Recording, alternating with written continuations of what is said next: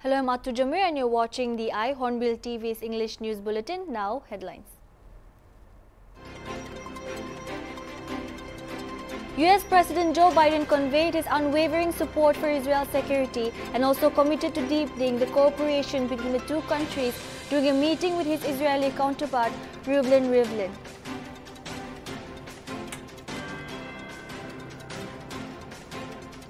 There was an upheaval along the Assam-Nagaland border on May 27 where there is a border dispute. A month after the incident of firing reportedly from either side of the border, administrations from the two sides held cordial discussions.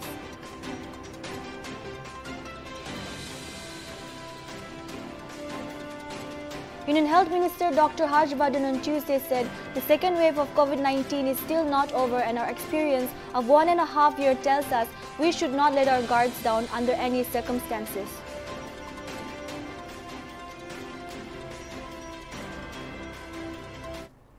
There was an upheaval along the Assam-Nagaland border on May 27 where there is a border dispute. A month after the incident of firing reportedly from either side of the border, administrations from two sides held cordial discussions. Updates stated that they assured the public that the matter would be placed before the central government for resolution at the earliest.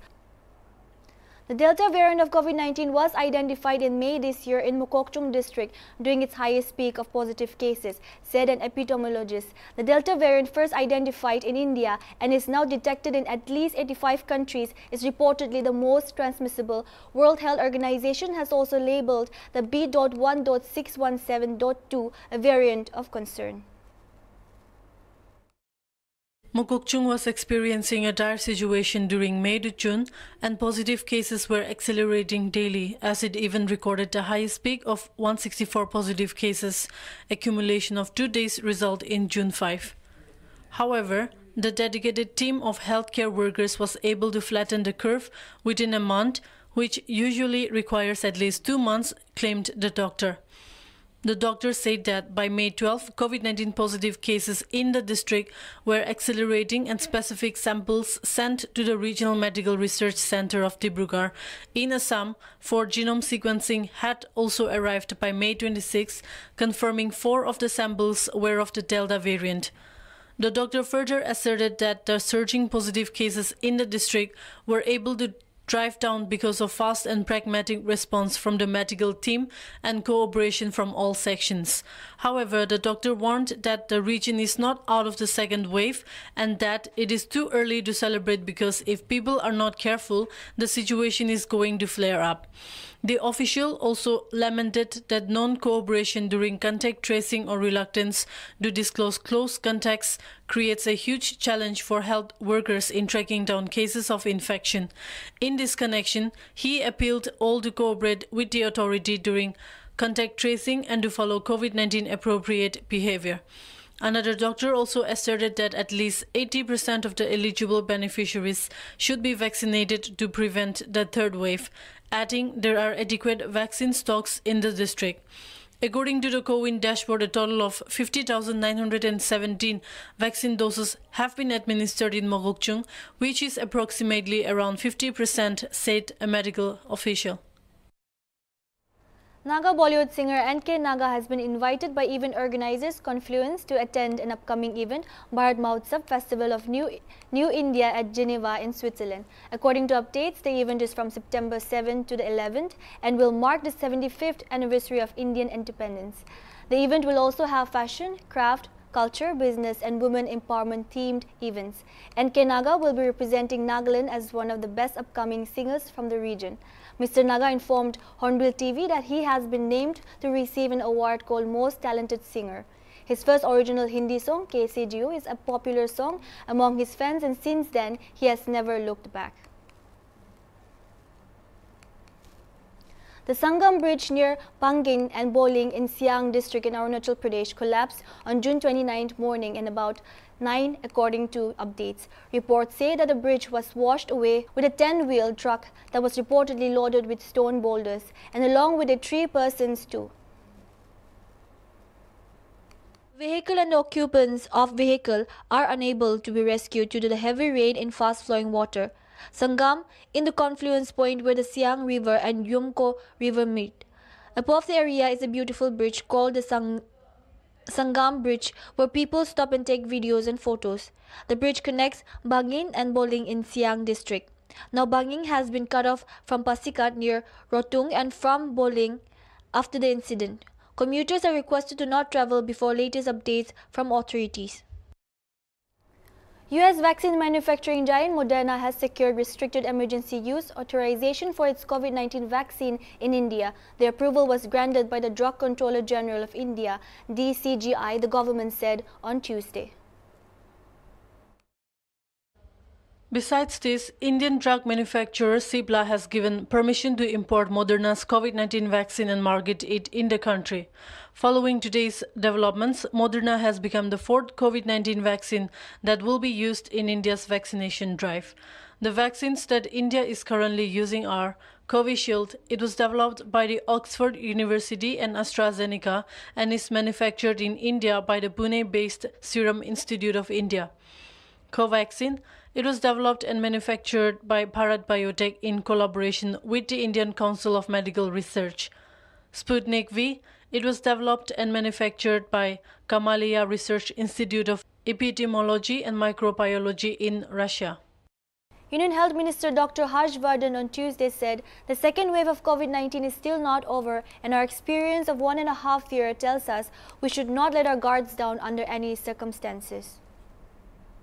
He was speaking at a virtual conference also attended by Delhi Lieutenant Governor Anil Baijal, Delhi Health Minister Satyendra Jain and other stakeholders to review preparedness for controlling vector-borne disease in the national capital. The second wave of COVID-19 is still not over, the minister said. Cases have definitely gone down sharply in Delhi, but experience of 1.5 years says that people should not relax under any circumstances, the minister said. People and the society should also not be allowed to relax and the people have to be alert, the minister said. Reposing faith in the vaccines, he added that fortunately for the past 6 months, the vaccine is also available. So, through COVID-appropriate behavior and by getting more and more people vaccinated, India can perhaps get success in the fight against COVID. In the time to come, the minister said. The Supreme Court on Tuesday issued a slew of directions to the centre and state governments ordering them to provide dry ration to migrant workers and continue community kitchens for them till the pandemic continues. A bench of Justice Ashok Bhushan and Justice M.R. Shah also directed the centre and states to complete the registration of all migrant workers, including those in the unorganized sectors, positively by July 31st. The top court has set July 31st as a deadline to implement the One Nation, One Ration Card scheme. It also asked the centre to develop a portal in consultation with the NIC to register unorganized and migrant workers and complete the portal and commence the process not later than July 31st. It directed the centre to allocate and distribute additional food grains as per demands of the state for the migrants. The directions of the apex court came while delivering the verdict in the application filed in the already pending case registered by the court suo motu relating to the welfare of migrant workers during the lockdown due to COVID-19. The Supreme Court on Tuesday directed that by July 31, 2021, all states and union territories must implement the One Nation, One Ration Card scheme that allows migrant laborers to get ration benefits from any part of the country, irrespective of the place where the ration card is registered. One Nation, One Ration Card is a scheme implemented by the Government of India providing for nationwide portability of National Food Security Act ration card. A bench of Justice Ashok Bhushan and Justice M.R. Shah said One Nation, One Ration Card is an important citizen-centric reform. The court is of the view that those states who have not yet implemented One Nation, One Ration Card scheme should implement the same, it stated. The court directs the states that have not implemented the One Nation, One Ration Card scheme to implement the scheme by not later than July 31, 2021, the court ordered. The top court also directed the centre and state governments to provide dry ration and continue community kitchens for migrant workers till the pandemic continues. The top court further directed the centre and states to complete registration of all migrant workers, including those in unorganized sectors, positively by July 31, 2021.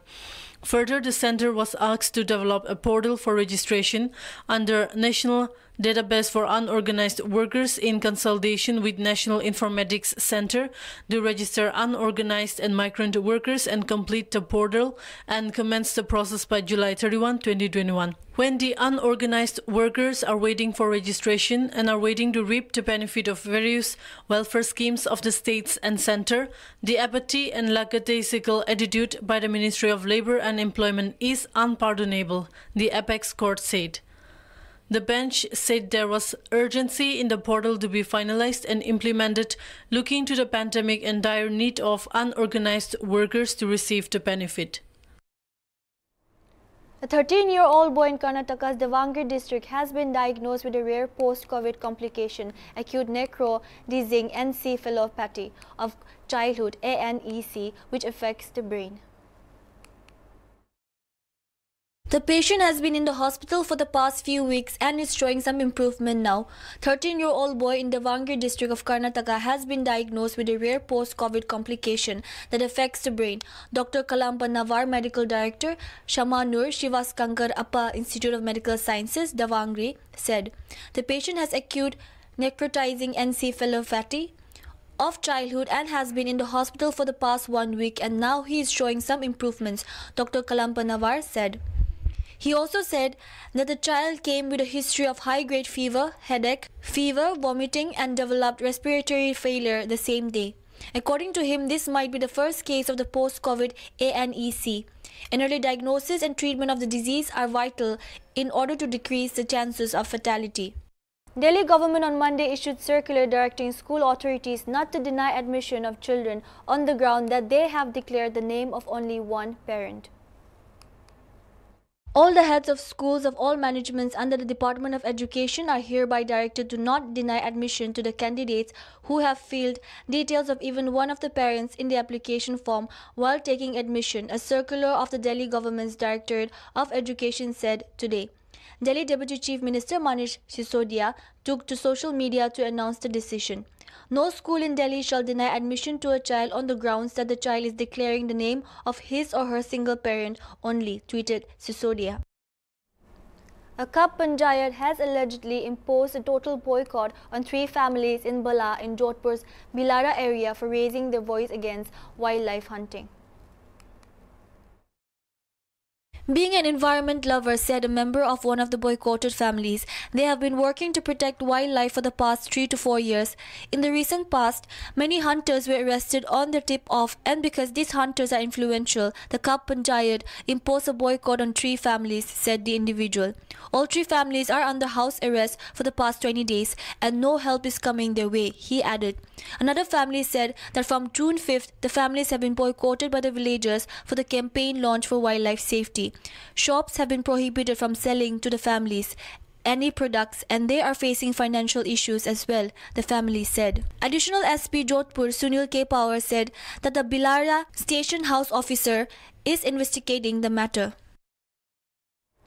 US President Joe Biden conveyed his unwavering support for Israel's security and also committed to deepening the cooperation between the 2 countries during a meeting with his Israeli counterpart, Reuven Rivlin. During the meeting at the White House on Monday, the 2 leaders also discussed the many challenges facing the region, including the threat posed by Iran, according to an official readout. Rivlin is due to retire next month after the end of his 7-year term. Biden also emphasized that under his administration, Iran will never get a nuclear weapon, said the White House readout. He also assured President Rivlin that US remains determined to counter Iran's malign activity and support for terrorist proxies, which have destabilizing consequences for the region, it read. Australia reported a slight rise in COVID-19 infections on Tuesday, while officials in several states tightened movement curbs and pushed for vaccinations to limit flare-ups of the highly infectious Delta variant. After months in which it had nearly stamped out the virus, Australia is battling the variant in 5 of its 8 states and territories, just 2 weeks after an infection in key city Sydney involving a limousine driver of overseas airline crew. Worries that the variant first detected in India could touch off outbreaks have forced lockdowns in 3 large cities and curbs of varying strictness in several more, affecting more than 20 million Australians, or about 80% of the population. Northern Queensland state imposed a 3-day lockdown in capital Brisbane and neighbouring regions from Tuesday evening. The Western Australian capital of Perth began a 4-day lockdown from Tuesday, joining Sydney and Darwin. Sydney, home to 1/5 of Australia's population, is in the 2-week lockdown until July 9, while a stay-home order in the outback city of Darwin was extended by 72 hours to Friday. The Sydney outbreak has grown to nearly 150 cases. Mandatory masks and limits on gatherings are among the curbs across Australia. That's all we have for tonight's English News Bulletin, and also for other updates, please do follow us on our social media platforms like Facebook, Instagram, Twitter and YouTube at Hornbilltv Official. That's all we have for now. Good night.